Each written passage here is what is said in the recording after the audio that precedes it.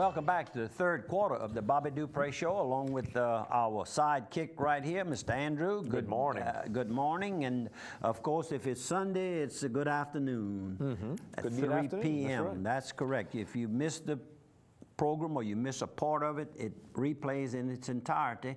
And of course, if you're watching it on the internet's different ways of methods of internet anytime you want to. In fact, you can probably get a preview of it the night before. I got an email from somebody, literally we weren't out of the studio a whole long time. I got an email that said, boy, the show's good this week. I went, man, that didn't take long. They put it on actually, Steve was mentioning that. We shouldn't mention things like that. We'll let some people get a early jump on it. That's right. As a matter of fact, what I wanted to say, we talked about the little garage sale that Jamie Cormier is putting on. It's going to be, I think I said the 1st, but it's actually the September the 7th is when they're going to do it. And she said, she also wanted to correct me, she was in St. Louis for 9 months after that back surgery. Oh, Lord. So to help little Julia, you can help out with that garage sale. Okay. Oh, and don't forget, if you want some Zydeco tickets, because this is the weekend for the Zydeco Festival, text the word Zydeco. It's next week. Next week? Next week, that's right. Yep, there you go. week. ZYDECO. Every Monday, Wednesday, well, not every, this Monday, Wednesday, Friday, we're giving away 5 pairs of tickets each day. So if you text the word Zydeco to this number, 64636, it's a 5-digit number, 64636, you can win tickets. Okay, and we want to do what a little bit more photos. We have quite a few left, and we certainly have people that's kind of got that one, and we've got the okay, and this is at Evangeline Downs. On the right is our trainer Carl DeVille from Opelousas here, and the assistant trainer for Mr. Boberg, who is the leading trainer here at Evangeline, and probably second or third most wins in the United States at the present time. And this is Eddie, a real nice, knowledgeable young man who takes care of Boberg's racing stable here. And they claim, and people claim on them every day. And these are two friends that watch the program and certainly want to recognize them. And I have it. The two brothers, the Bro brothers, Jeff Bro on the left and Nolan Bro on the right, live in the Maurice area. And Jeff is retired from Sears, but he also retired from the military, Louisiana National Guard, 30 years. Wow. That's Jeff. And nice guys. Good morning to you all. Have a good day. And see you back at Evangeline. Ronald de Villiers, hadn't seen Ronald in a long time, former from the Port Barre area. He says, boy, if there was one man I loved and that helped me get to where I am today, he said, it was your brother, Mr. John. Oh, yeah. John Dupre was my principal, he says, and he really believed in John, and a lot of them did. Thank God he had a good run on that. And then also I have a note here. I met while I stopped in at Walmart. I don't go to Walmart very often. That's where this picture was taken. They were walking out apparently. Inside the store I met Annette, who was a Stelly or Stelly family, and she is married to Big Dave. Remember Big Dave was our DJ here when I had Toby's. Right. Did a great job. He had some stents placed. I asked how he was doing. She said, well, he just had some stents placed. Hopefully that's going to work, because if that doesn't work, then it'll have to be open heart surgery. So might keep him in your prayers. I bought about 6-acre tract from Annette of land when I was on Catawba near Washington. And on the right in your photo, Mr. Howard Fournier, retired from a government job and now works part-time for our assessor, Ryan Duplichan. That's correct. Who was a boxer at about 85 pounds for Opelousas High School. There you go. And Mr. Howard is, I can see he's got the cap and the shirt for the IFBS Lodge, of course. He's a very Prairie active. Laurent long-time family. I guess probably his family was one of the founders of that area, So good morning, Mr. Howard. And of course, a sacristan at St. Landry as well. Okay, this is on the way to some corn? Natchez last week, and that's outside of, that's probably leaving, no, that's between Palmetto and Simmsport. There you go. Beautiful, beautiful crop being harvested there, corn. Let's keep moving. Progressive Tract, if you want to license that photo, sure. y'all can, we can come to good terms. Beautiful stuff there. And these are two young men that were at the Exxon Express in Lettsworth, where I get all those delicious sweet pies and different cakes that she makes. Miss Zell makes, and her husband Al own and operate. That's one of the girls. The two young men right here were working at that camp, getting ready for deer hunting season. Sure. The young man on the left, and he gave me his card. I'm sorry, I didn't lose it. It's just misplaced temporarily. It'll come up. He's a good friend, personal friend of Louisiana State Senator Eric LaFleur, who represents part of St. Landry and Evangeline and Avals Parish. And there's Glasscock Island Hunting Club. Yep, and of course across the road we're going to show a camp. We're going to show Joe Fred and Yvonne. But right now this is Steve on the left, Mark in the middle of the men, and Mark's daddy, Wendell Whedon. And Wendell lived in Avals Parish, knew Vicky, and Vicky, all the friends. All of Vicky's friends he knew, and all of his friends Vicky knew, and he actually was the first person when they had a bad airplane crash and killed maybe 5 people in an accident there. Close, good friends of everybody in a little small community like Bourdonville.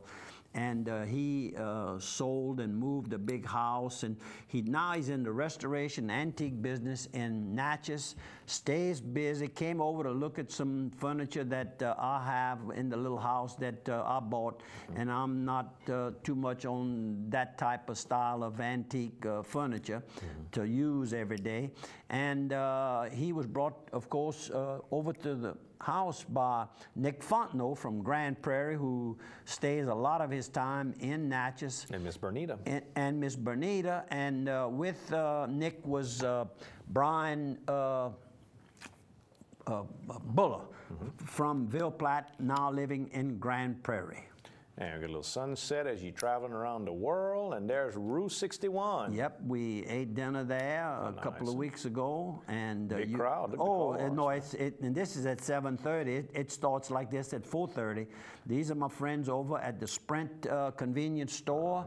Store number 64. They have around 70 of these Sprint stores in Mississippi, and friendly staff. And this is, I think his first name is Jack, and he's one of the part-time drivers of the tours, the horse-driven tours around the Natchez area. You want to take one of those if you possibly get an opportunity. Ride around and scout them out. And this is the Basilica Church that attended last past Saturday at 5 p.m. and at 10. No, this is at 10 a.m. in the morning. I'm sorry. You know it's a Sunday basilica morning because it's got the umbrella from Rome. Yeah, you told me all of that. You know all of that. Neat. And met a longtime friend, Mark Fry, and his wife, Melissa, getting out of church, and we visited, and looks like we had never not seen each other in all those years.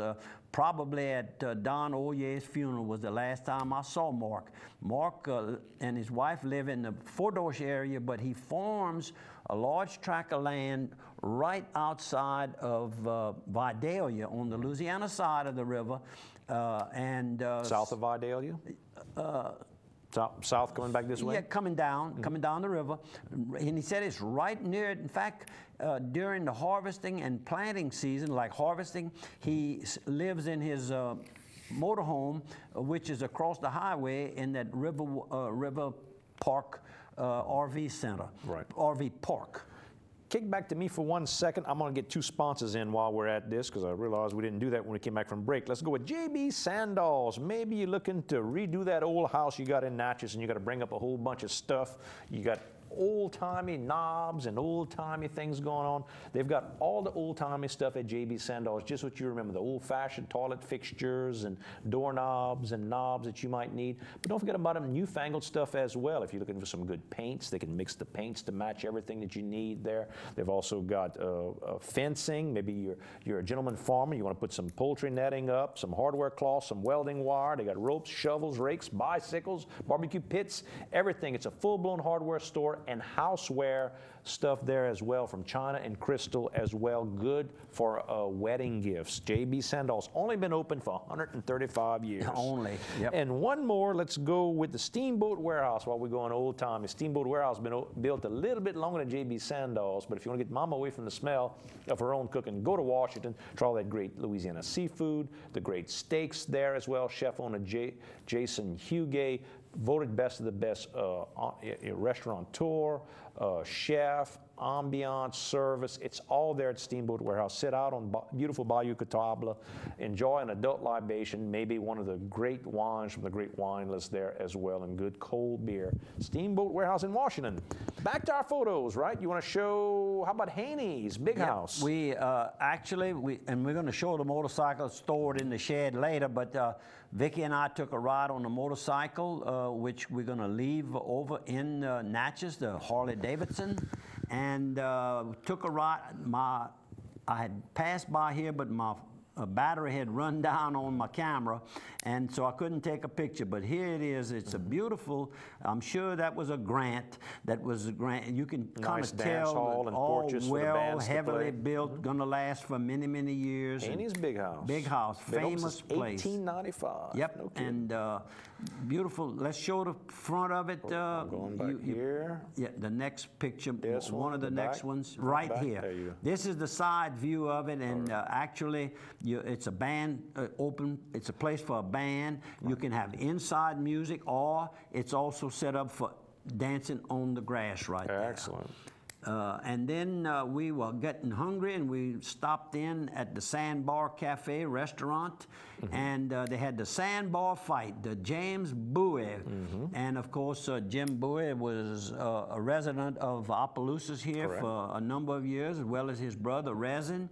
And this is about the fight, and the knife that he used became famous as the Bowie and knife. That's right. And of course, I'm proud owner of two halves of the tree at different times. Jim Bowie Oak near the courthouse, which is famous next to the, I call it next to the Palace Cafe there. There you go. And that's the owner of the place, Mr. Ricky Rollin, and the picture above it is a picture drawn from what people remembered by an artist. Painting of Jim Bowie. And Ricky says, it wasn't me, Mr. Bobby. A painting of Jim Bowie between yes, y'all. sir. And there's the bike? There's the bike stored away safely, and you see a bed. I've got an extra bed that I'm going to be putting into the house I purchased.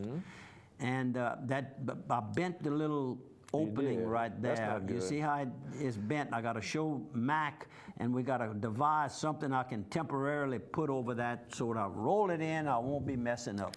We're going to take a 1-minute break. Last quarter's coming up. Folks, we'll see you on the other side of one.